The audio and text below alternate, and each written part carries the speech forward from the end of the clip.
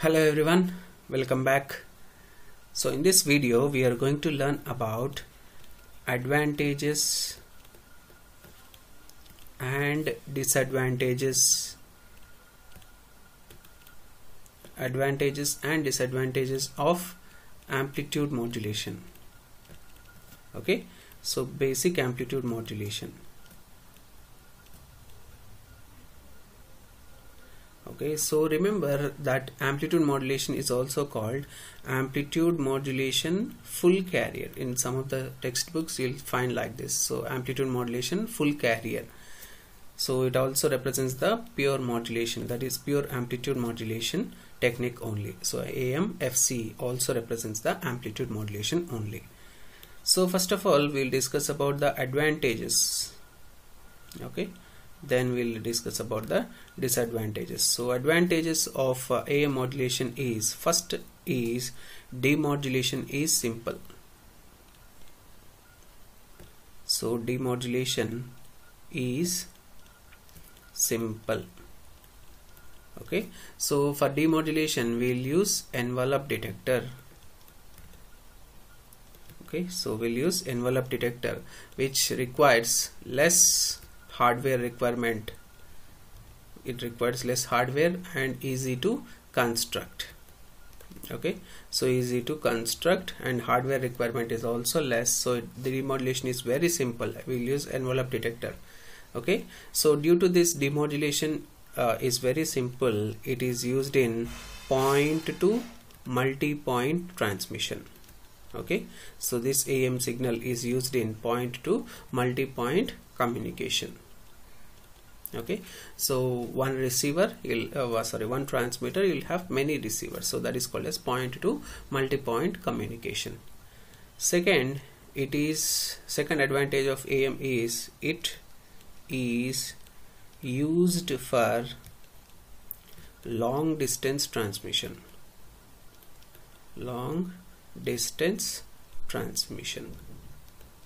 Okay, so for transmitting long distances we'll use amplitude modulation. So normal radio, Akashvani radio, which we listen, the main station is not the local station, so the main station is transmitting over overall India.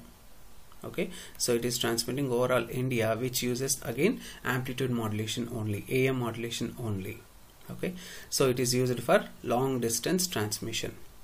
Okay, so I'll explain you this when we come to when we discuss about FM also, that is frequency modulation. So after discussing FM, I'll tell you the differences between AM and FM. In that I'll clearly explain you about this long distance transmission.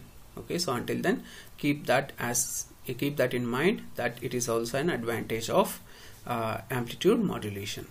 Okay, so next comes disadvantages.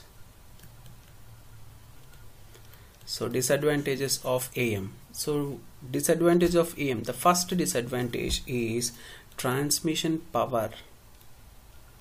Transmission power is wasted.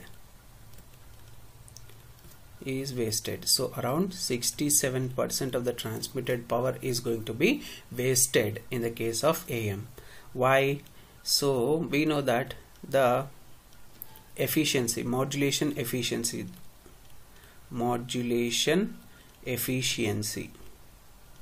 So modulation efficiency is given by sideband power by total power transmitted into 100%.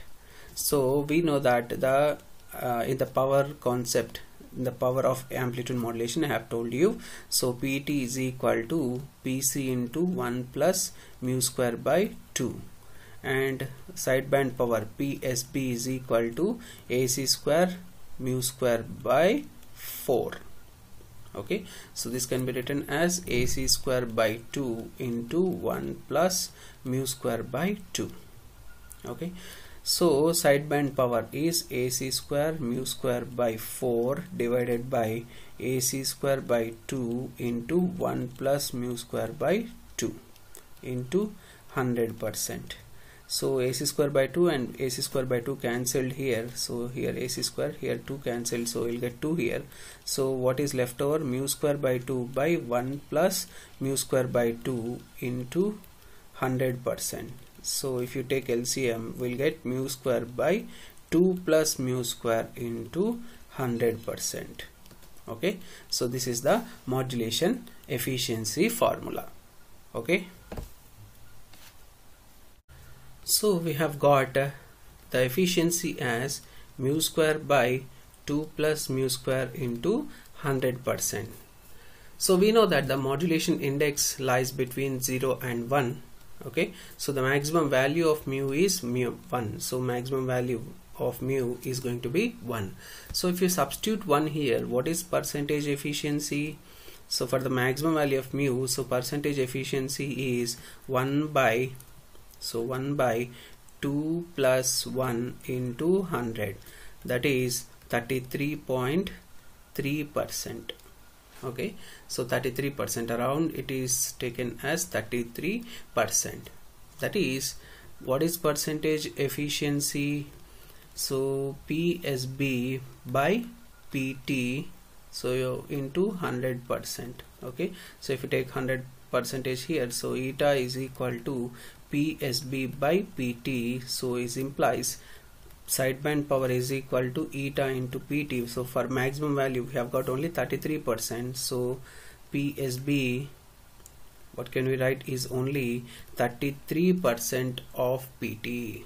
Okay, so that means that in the total power transmitted, only 33% it is used for transmitting sidebands. So actually in the case of AM, so S of t of AM, we have two terms. One is AC cos 2 pi FCT plus AC Ka M of t into cos 2 pi FCT, FC into t. Okay, so there are two terms. So first is only carrier term, we'll call this as only carrier because no message signal is there, so here we will call it as sidebands. So this we have already discussed. So this sidebands, power of the sidebands is only 33% required, or 33% is utilized in transmitting the sidebands of the total power transmitted. Okay, so PT here, the total power required here is 33% is utilized for sidebands, and remaining 67% of the power is utilized for carrier only transmission, which does not contain any message signal. Okay, so the main purpose of any communication system is to transmit the message signal, not the carrier signal. Okay, so that is why 67% of the power is going to be wasted. Okay, so that is the first point or first drawback which I have told you.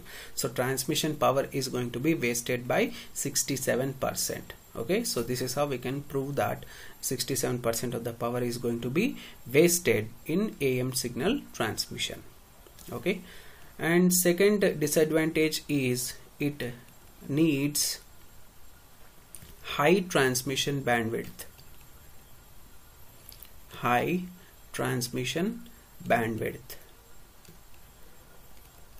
Okay, so we know that the bandwidth of AM signal, so bandwidth of any AM signal is twice the message signal bandwidth. So twice the message signal bandwidth. So here also the bandwidth is going to be wasted because the bandwidth should be as minimum as possible for efficient multiplexing. So FDM is the technique which we use. So for efficient multiplexing, the bandwidth of the signal must be as low as possible. Okay, so this I will explain later. So but the bandwidth of any modulated signal must be as low as possible. Okay, so since it requires twice the message signal bandwidth, so high transmission bandwidth is required for the AM signal. So bandwidth of the message or bandwidth of the signal is also being wasted in the case of AM. Okay, so this is the second disadvantage. And the third disadvantage is amplitude modulation. Amplitude modulation is highly affected by noise. Okay, so it is highly affected by noise. since the message signal is in the form of amplitude. Okay, so as message signal is resided in the amplitude of the carrier. Okay, so that means this message signal is stored in the amplitude of the carrier, and noise will always disturbs the amplitude very easily. Noise always first disturbs the amplitude very easily, so there will be more effect of noise on amplitude modulation. Okay, so amplitude modulation is highly affected by noise. Okay, so these are the advantages and disadvantages of amplitude modulation, or we'll call that as amplitude modulation with full carrier. Both are same. Okay.